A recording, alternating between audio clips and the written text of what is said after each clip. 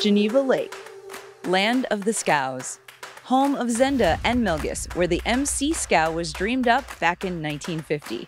It's where you go for one design lake sailing and where most everything happens on boats, including delivering the mail. Hi, I'm Ashley Love from T2B TV, and we are in Fontana on Geneva Lake, where the MCSA National Championship is about to begin. Almost 20 U.S. states represented, from Iowa to Florida to New York to Oklahoma. There are 5 past national champions and many more blue chip, midwinter, and regional champions in attendance. Over the next 3 days, race committee led by PRO Chip Mann will set up courses to help crown the 2024 national champion. We're racing on fresh water here this weekend. Geneva Lake covers an area of approximately 8.5 square miles, with a max depth of 135 feet carved out by glaciers.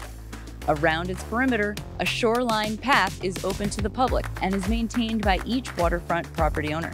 Being just over 20 miles long, it follows the route taken by the Potawatomi Indians back in the Bigfoot days. The lake is also known as one of the few places in the world where male jumping is still practiced. They supplement the cost of running the boat by bringing passengers along for the ride to witness male jumpers running up and down the docks before the boat passes by. Tryouts for this unique summer job happen each June to see if they can cut it. The trip takes about 2.5 hours, and they go out every day, including Sunday, to deliver the Sunday newspaper.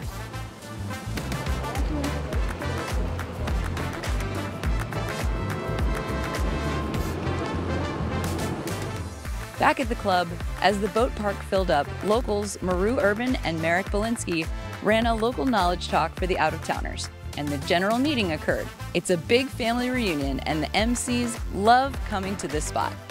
This is the mecca for Scout country here, so the class was very enthused to come here this year, and it's a pretty simple boat to set up, sail, get used to. I mean, like any boat, it takes a little time to learn how to sail it, but it's super easy. It doesn't take up a lot of room in your yard or your driveway or your club, and it's easy to all of a sudden, like the last minute, decide to show up at a regatta. You hook it up and go. You don't really have to worry about crew, not especially bigger people like me. People around the class have always been very supportive of newcomers, and it's also a very talented fleet too. When the class asked me to step up and join the board initially and now be a commodore for the last 2 years, I was happy to do it because I'm very passionate about it, and I think it's been a great experience, and I enjoy being involved with something that's fun.